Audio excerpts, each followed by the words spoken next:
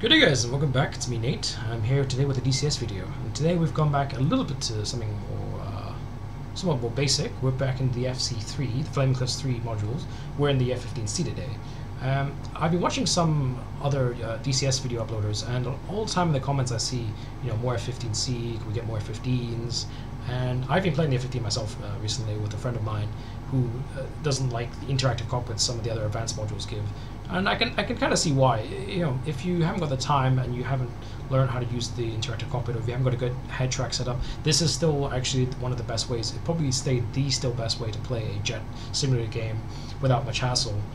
It only takes 10-15 minutes to learn some of the key setups, and it's pretty straightforward.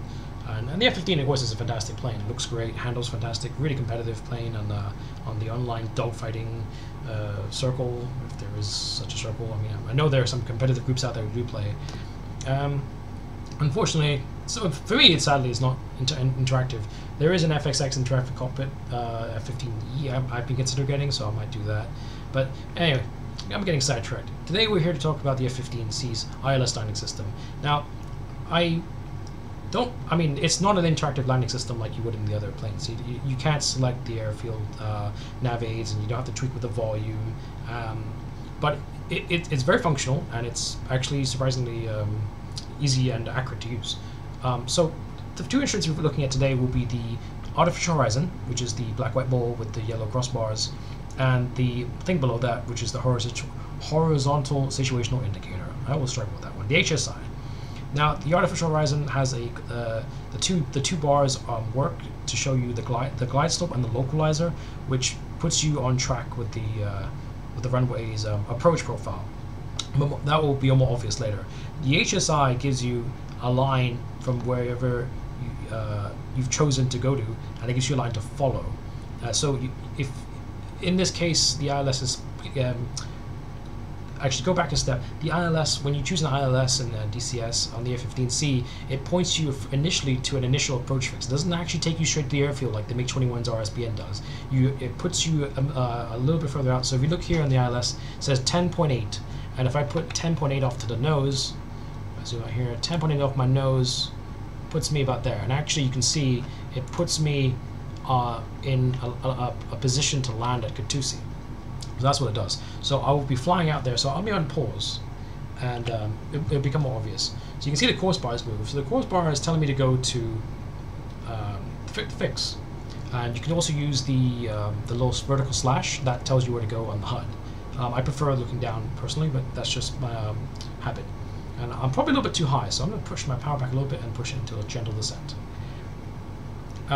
So now you can see we're slightly right at track. So the bar moves left and right depending on your position relative to the track. So let's list gently to the left here, bring the course bar in.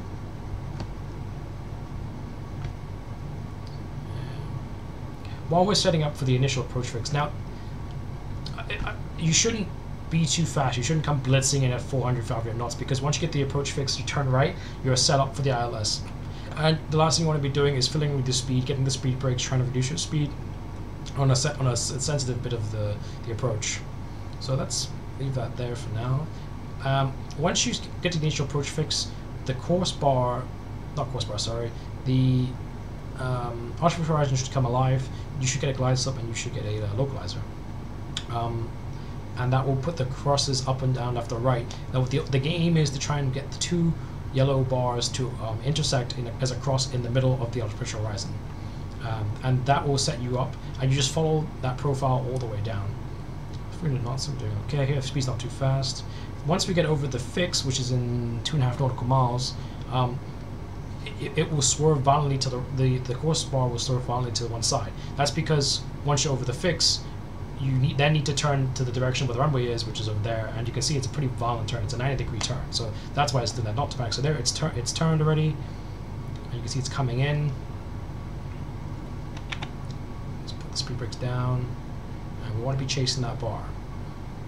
Now, to do this properly, there is a folder in your DCS installation which gives you the altitude you need to be in and the direction you need to come in.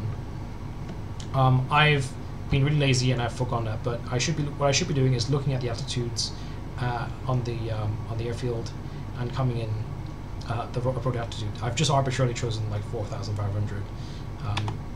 this might be a little bit tricky. So right now it tells me the yellow bar is quite high, so we're above the glide slope. So, but we are on the localizer, so we are dead aligned with the runway. And if I look up, yes, there it is. I'm obviously on a rainy day, you might not be able to get that. So we're just going to try and pretend it's a really bad day, and I'm going to look inside the cockpit. I'm going to look left at my speed, and then look at the artificial horizon. We want to be approaching about 250 knots. So I'll put the speed brake up. You can hear the speed brakes. Yeah, we want to be approaching about 250 knots, 200 knots. There's the put the speed brakes down. There's the glide slope. Now, the closer you get, the more sensitive this has become, which is why you didn't want to be fiddling around with your speed, because if you're fiddling around with speed, you'll be looking at the speed, and then you'll lose track of the localizer or the glide slope. You can see here, it's taking me a lot of focus, but so far so good. So 200 knots, I'll put my flaps down. 1,000 foot, I'll probably put my gears down soon, but I don't want to put my gears down just yet because I'm in a good position. I don't want to be fiddling around with my aerodynamics of my plane just yet. Let me check my speed brakes, put them down, brakes down. Speed's a little bit low, but the flaps are down, so that's probably okay. So far so good. We don't want to be anything lower than 180, so I'm pushing my speed further forward a little bit. There we are. 400 foot. Now, in a real ILS, at this stage, you want to be looking up and seeing if you're on track, in which we are. So I'll put my gears down here. I'll cut the power entirely. And probably coming a little bit too fast. I didn't quite plan this correctly.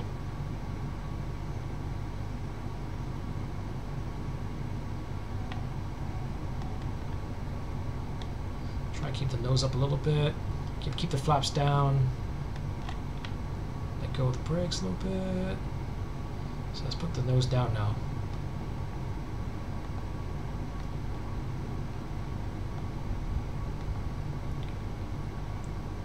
Now I probably could have come in a bit slower there, and would have been okay. But I didn't really. I lost track of my speed. So you can see, I just made it to the end of the runway, and I was holding the brakes the whole way down, which is not what you want to be doing. You want to be holding the brakes down only a little bit so you don't burst your tires. In the MiG-15, sorry, the MiG-21, I think in the MiG-15 as well, if you hold the brakes down like that, your tires will explode, and your aircraft will veer off the side of the runway somewhere. So yeah, so that's actually it. It's not difficult. You probably need to learn. The hardest part is probably setting up the actual ILS. So you can see here, if I flick it up to nav mode and ILS mode, cycling it doesn't actually tell you which ILS beacon you've got. It only gives you the distance, so you're gonna have to judge like by using the map and working out like, oh, 15 nautical miles, yeah, it's probably out there. So that's the only way to do it. But otherwise, the ILS system is relatively simple. It just takes practice. What you need is a speed control and a little bit of focus, because it's not hard.